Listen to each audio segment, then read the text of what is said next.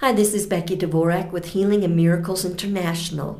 I received a letter from a woman named Gail in the United States, and I want to share her question with you, and I'm going to answer it, and I think it's a very pertinent question. I think it will help and bless many of you.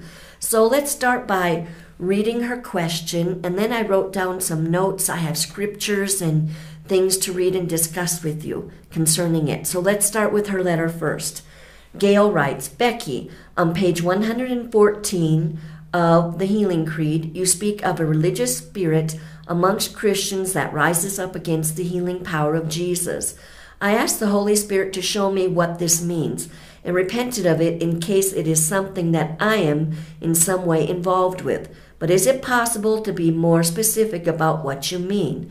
I read this with my husband, and we are both questioning what you might be referring to. So, in regards to Gail's question, let's talk about a religious spirit, and I'm going to read to you from my latest work, The Healing Creed, with Destiny Image Publishers. I hope that's not glaring. And we're going to read page 114, the portion of writing that she's actually referring to here. So, it says, I'm going to speak forthrightly with you. It is a religious spirit amongst Christians that rises up against the healing power of Jesus Christ. A religious spirit is not something you want to hold on to. It is an antichrist spirit that proudly resists him and his ways. But the good news is that you do not have to stay bound to this spirit. You can get free by repentance and stay free by studying the Bible and believing and doing what it says. Trust me when I say Dr. Jesus wants you to be free from this wicked spirit, and he wants to heal you too. So that's on page 114 of the Healing Creed. Now, I'm going to start answering this question for you, Gail, and those of you that are listening, by reading some notes that I wrote down, and we're going to start with church government. So, yes, church government. In the Christian church, there is the church government where people or groups of people are over others in the church. They're higher ranking than others. You can also refer to it as the chain of command, or other people would refer to it as the pecking order. Here's a prime example. In the established church in Africa, it's common to obviously to have pastors, shepherds over the congregation, the members of the church, where they are to teach and minister to the people. And then we have, over the pastors, we have bishops, and bishops oversee the pastors, a group of pastors, and then over the bishops you will have an archbishop who is over the bishops. Now that is like the chain of command in the Christian church, and there's nothing wrong with church government. It's biblical, and it is especially important and profitable when the church leaders in all of these different ranking orders, when their hearts are pure before Jesus. But oftentimes today, because we are living in the last days, and Revelations, the book of Revelations talks a lot about this, about there is corruption in the church. And this is where the religious spirit will take effect or take hold of the people and prevent the blessings or the promises of God from manifesting over people. And so Jesus talks about this in Matthew 23, and I am going to read to you some scriptures that Jesus himself is rebuking people that, the Pharisees and that. And this is from Matthew 23, and I am reading from the New American Standard Version of the Bible if you want to follow along. And I do recommend that you read this on your own, chapter 23 of Matthew. We are going to read verses 25 through 28, and it says, this is Jesus speaking, and he says, Woe to you, scribes and Pharisees, hypocrites! For you clean the outside of the cup and of the dish, but inside they are full of robbery and self-indulgence. You blind Pharisee, first clean the inside of the cup and of the dish, so that the outside of it may become clean also. Woe to you, scribes and Pharisees, hypocrites!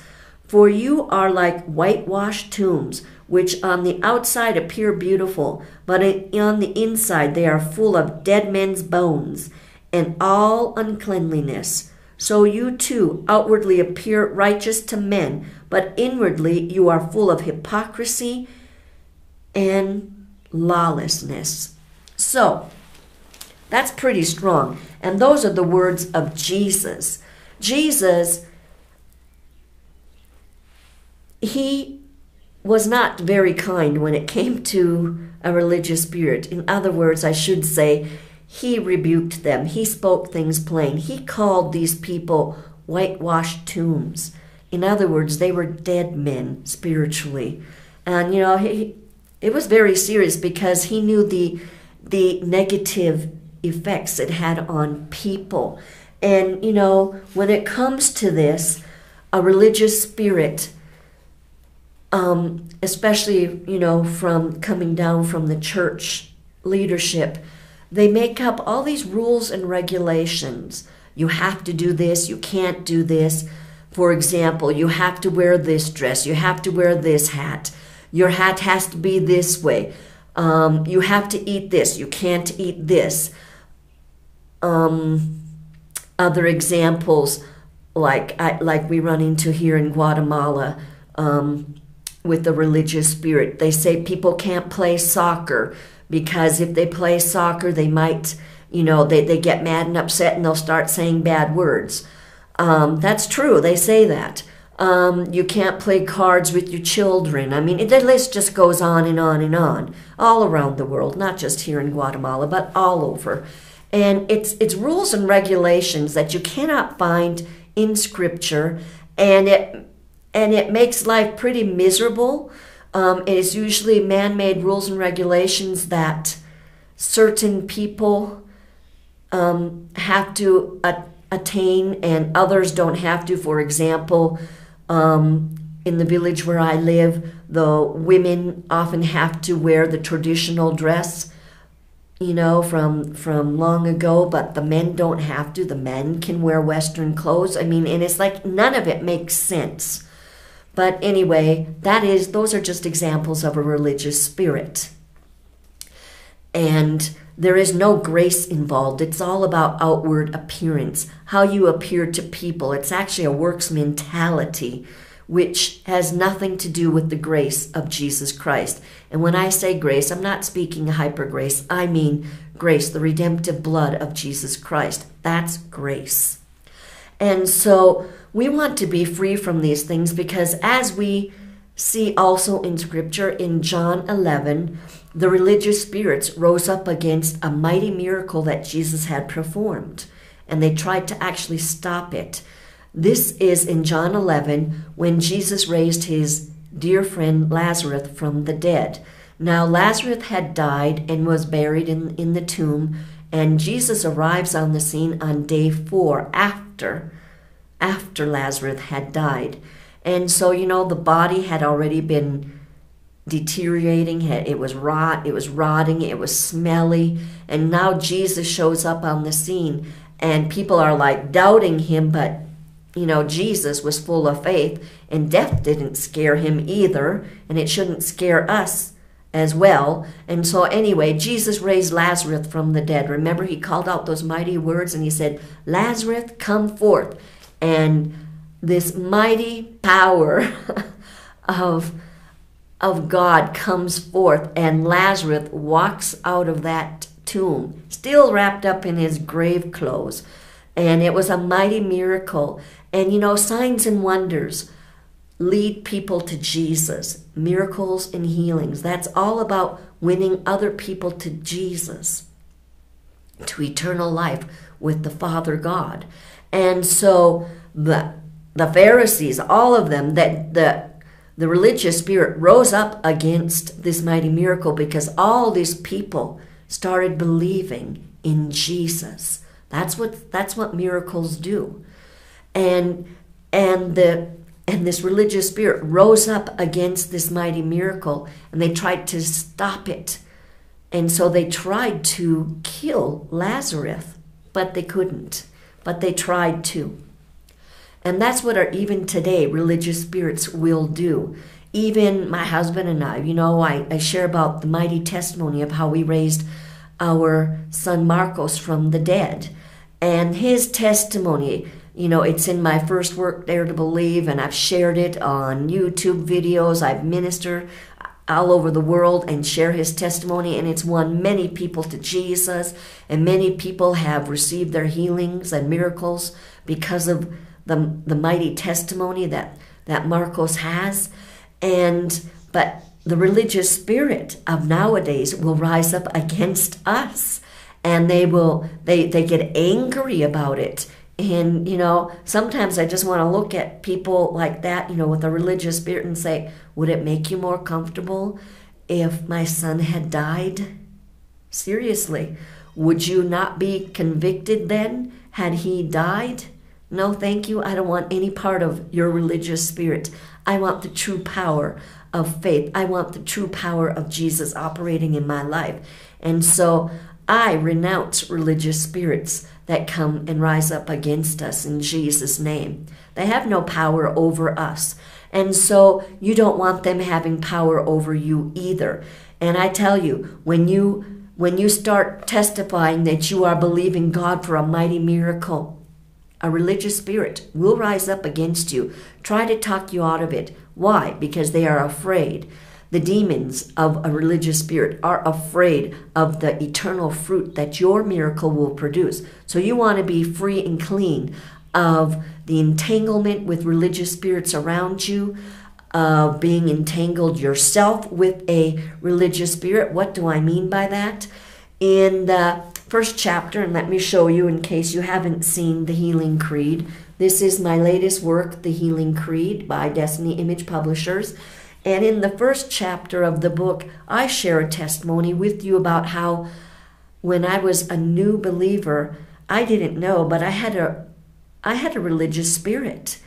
I was born again. I knew my sins were forgiven, and I was totally in love with Jesus, but my mind wasn't renewed yet. I was reading and studying the Word of God, and it takes time for your mind to be renewed with the power of the Word of God.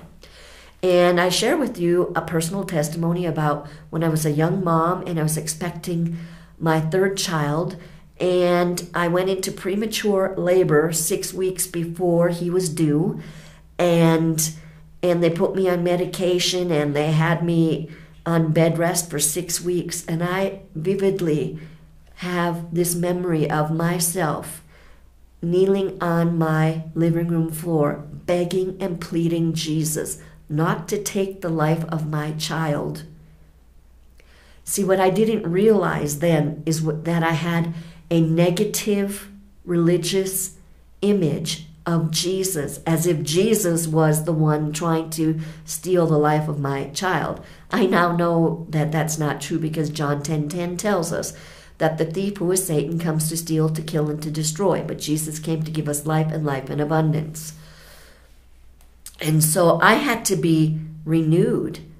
I had to get into the Word of God concerning healing and discover that Jesus was not my enemy, but he was my healer. He was my Savior. He was my Redeemer. He was my friend. He was my helper in every area of life, including healing. Since then, you know that I've changed a lot since then. But see, that was an example of having a religious spirit. It was wrong teaching, wrong thinking about who Jesus really is.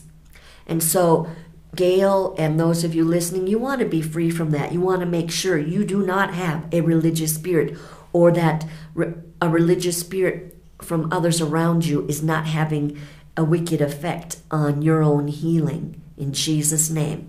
So I thank you, Gail, for writing and asking me this question. And I hope you and those of you listening have learned something today and that you are set free from a religious spirit. So let's pray right now in Jesus' name. Just mean it from your heart. Father God, in Jesus' name, I repent of wrong thinking towards you as healer. I repent for taking an ungodly, a religious spirit that has nothing to do with your grace, but it's all about works and outward appearance. Forgive me. Help me, Holy Spirit, to be clean of this and to renew my mind in the power of your word. In Jesus' name I pray, amen. I want to thank you for taking the time to listen, and I hope you are blessed by this message today. And I wish that you have a great day today. In Jesus' name, thank you.